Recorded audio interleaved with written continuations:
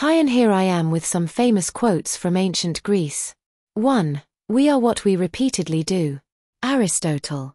2. Happiness resides not in possessions, and not in gold, happiness dwells in the soul. Democritus.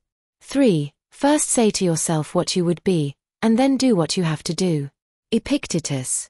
4. The mind is not a vessel to be filled, but a fire to be kindled.